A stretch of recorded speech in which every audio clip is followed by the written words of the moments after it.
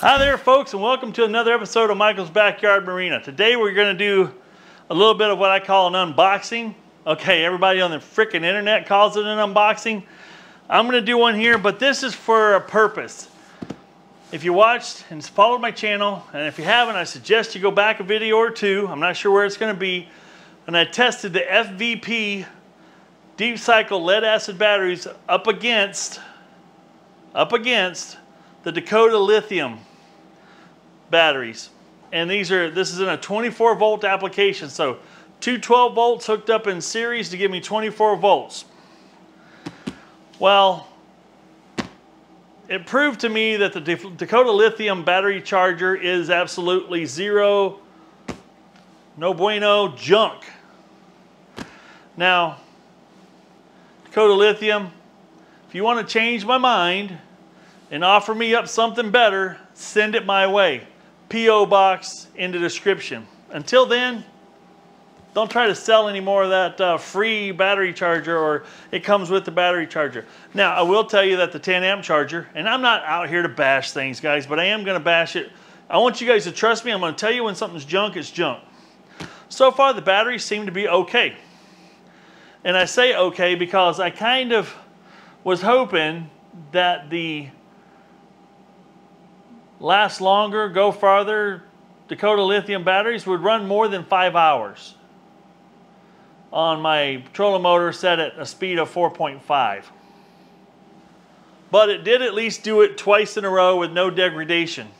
FVP batteries, degradation. So I went and bought, and this is a NOCO Genius battery charger. And this is my own money. So if it's junk, I'd tell you it's junk. But I've had this battery charger in my other boat, but it's a 2-bank battery charger. This is a 3-bank battery charger. And according to this, it's supposed to be good for 12 volt mode, 12 volt AGM, 12 volt lithium ion, 12 volt repair. Now, what I read about on the repair part of it is pretty cool. It'll take a battery from almost 0, 1 volt I think it said, and work on bringing it back up. It ain't gonna take an old battery and make it a brand new battery. But it might give you a battery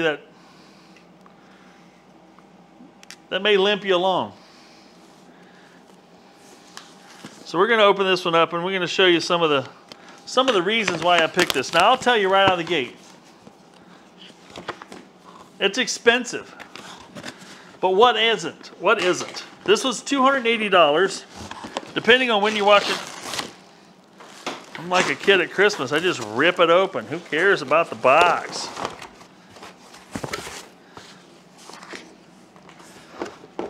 And then you can tell when you pick this up that it's not light. This is a heavy battery charger. This is meant to do some work. Has a 3-year warranty. Said it right there in the box. I just read it.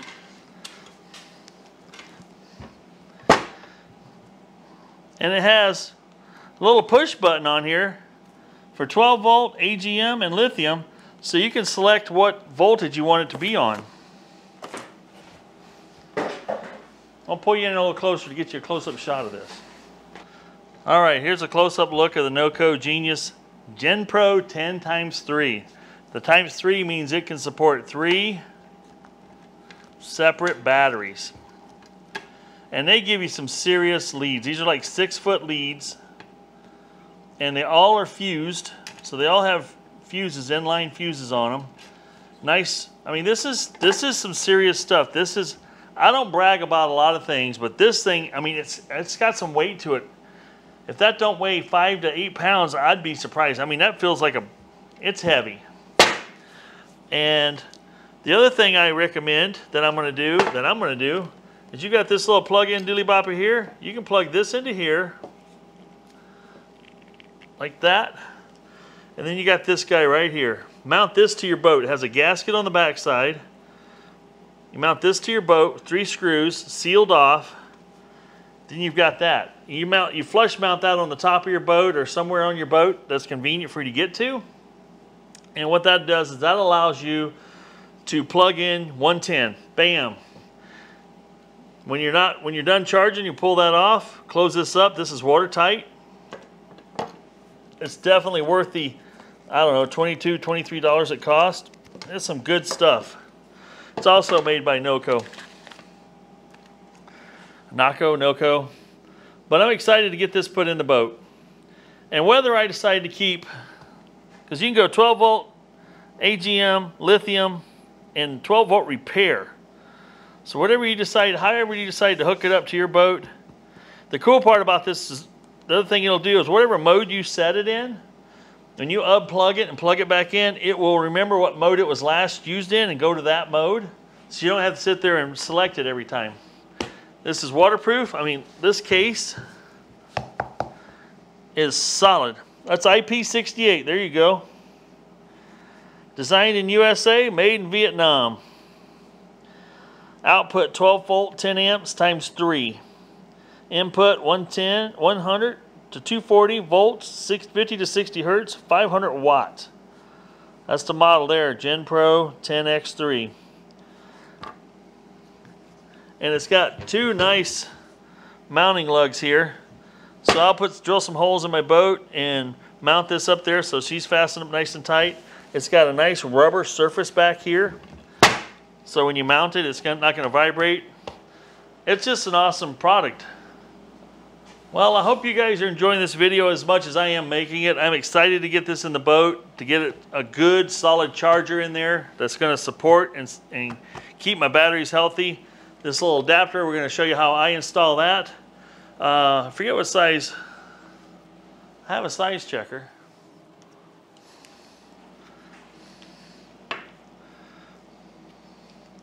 Let's see what size hole we got to drill.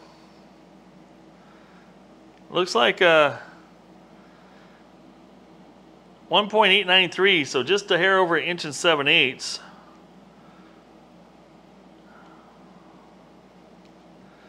I think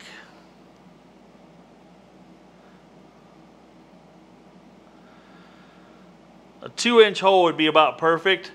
Gives you plenty of gasket around your hole. So that's what I'm going to be using, a hole saw and putting a 2-inch hole. And then I'll use some stainless screws to sock it down tight and seal her up. 2-inch. Alrighty. I gotta wait till it's daylight out because I don't want to go do this in the dark because the video camera doesn't seem to work very well in the dark. If you guys got any questions about this, feel free to leave a comment down below. Don't forget to like and subscribe, and we'll get out there and get this put in. It shouldn't take me very long. It's honestly going to take me longer to hook the wires up than it is probably to mount it. This will take a minute. But the nice thing is this has, I think, a 6-foot cord. So you can go quite a different areas in the boat. Right now, I currently have a plug in my boat sticking up like this, out of the front on the nose, with a little slack in it that I can pull out and plug it into a drop cord. That was on the old charger. Just to give you this is the old charger. What just fell out of it? Nope, nothing.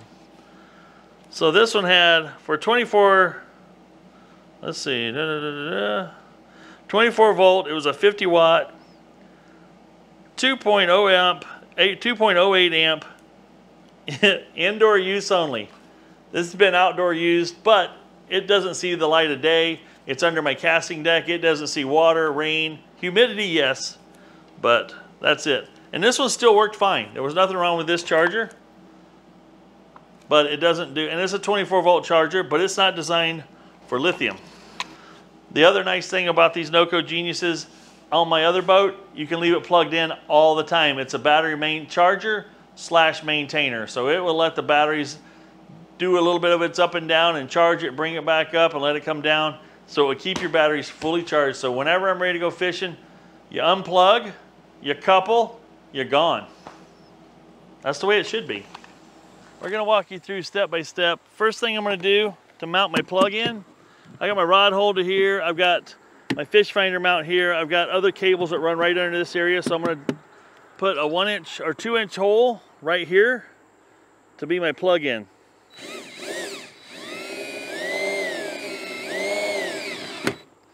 And I'll tell you right now, this is a very, very dull hole saw.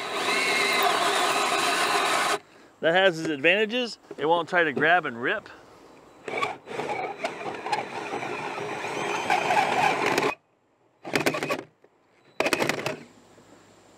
We've slid the plug down through the 2 inch hole. I put 3 stainless screws to hold it down. It's sealed up. That's our plug. We'll go inside the boat now and we'll get it to where we can plug in the battery charger. Okay, I'm going to use an 1 1/4 inch bit to go down through here.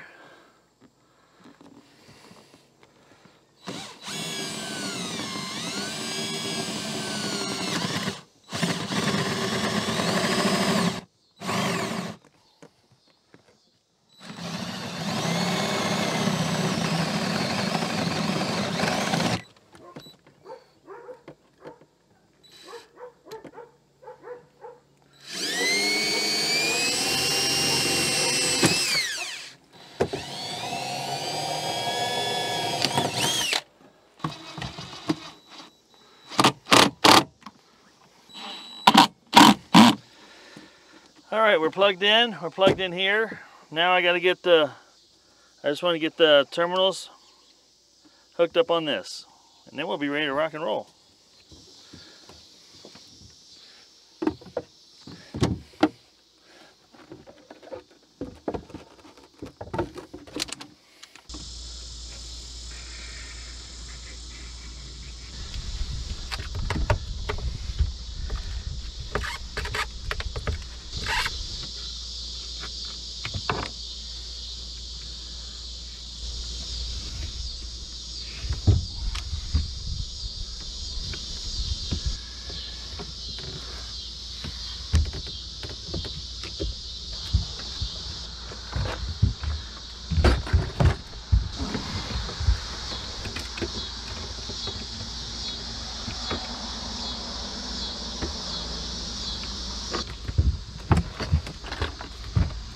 I do realize we have some low light conditions going on here, but as you can see here, you can push these buttons here and change it from just on to 3 different types of batteries.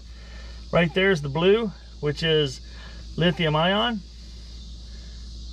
and as you can see here, it'll show you how many bars of charge it has on it. So both batteries are actually pretty low.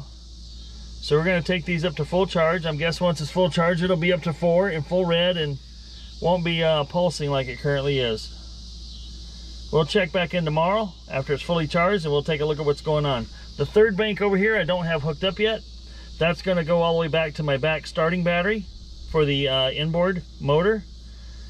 And that will be set for lead acid. Now the cool part about this is when you unplug it and plug it back in, it's supposed to remember the settings. So I'm going to go ahead and unplug it right now and see what it does. I'm going to set you guys down.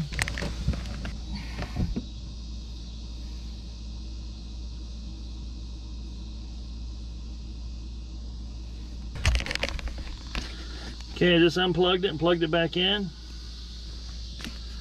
Yes, it looks like it took right off where it started. We'll see the red lights come up. There we go. And it's back to charging. We'll take another look at it in the daylight and see what we've got. But so far, so good.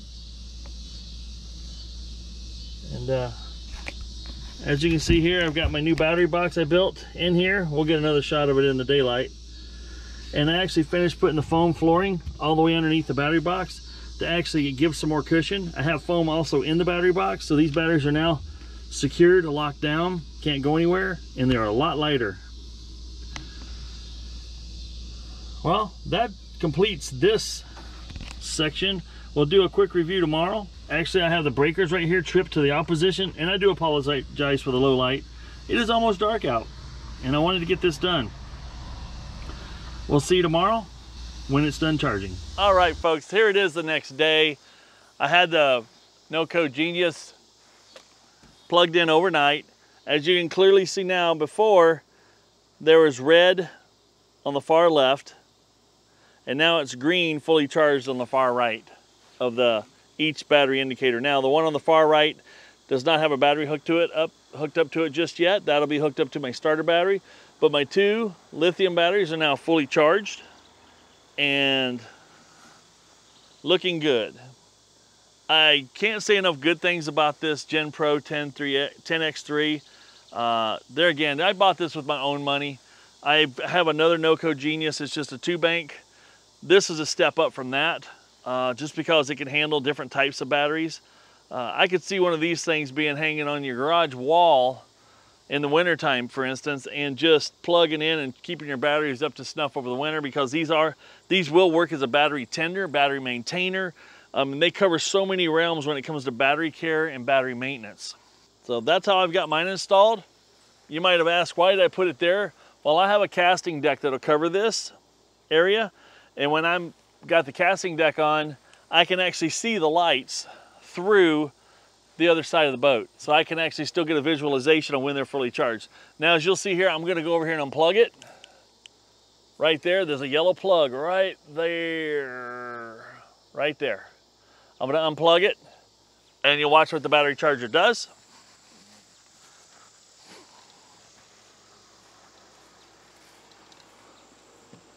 Just that simple. I could put this cover back on it here. It's all protected, weather tight. I go back over here. It's just that simple to plug it in. The charger does remember what it was last doing. So right now you see it blinking red on the low red side. So it's doing a little research or whatever it does, whatever you want to call it, it's doing for the battery. And it is still it's still showing lithium. Now, as you can see on that left one there, because these were fully charged, the left-hand battery, the first one went from blinking red to solid red. Now the second one is blinking red. And see those, and it's now gone to solid red. Now the orange, it looks like it's an orange color, is checking things out and going, hey, are we up good at this point? And it's just, this thing is, the way it's programmed is very methodical. Now the green is kind of blinking a little bit. And when it goes solid green, fully charged.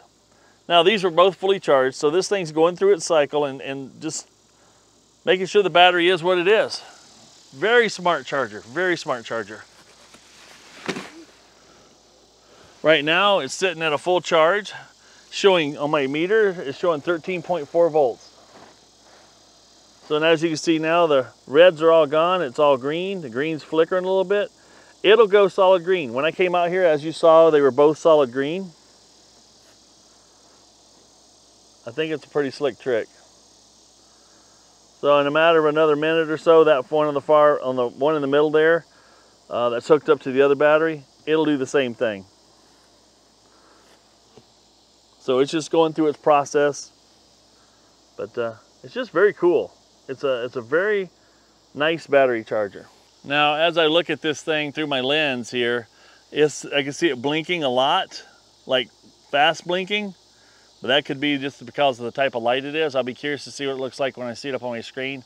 Right now, it's actually green and going soft and then bright, soft and then bright, but the camera can detect things that our eyes can't see. But yeah, the one in the middle now is showing the orange blinking. It'll go green as well. Anyway, you get the general idea. Well, folks, I hope you found this video helpful and informative. I put this out here. You know, obviously I had to do this for my boat. I didn't have to share the installation of a battery charger or what I bought for a battery charger, but the way I look at it is if it helps my viewers out in making a decision, and sometimes these more expensive purchases are a hard decision. I totally get that. I had to swallow twice just to go, ugh, $280 some for a battery charger. But by the same token, if you're buying even the lead acid batteries, I would still have this charger in my boat if I just bought lead acid batteries, deep cycle lead acids. And the reason I say that is because you want them to last as long as they can. And in order to do that, you got to maintain them the best way you can. In my opinion, the best way you can is with a good, solid battery charger. So this is what I would call a solid. Like I said, it's heavy. There seems like there's a lot of thought put in this battery charger, a lot of programming that has been done to it to make it is what it is, to protect. And it's like it knows in its brain what kind of battery you have. And you select the battery that you want to charge, and it goes, yes, this is the battery. This is a lithium. Now let's charge it this way. No, it's a lead acid battery.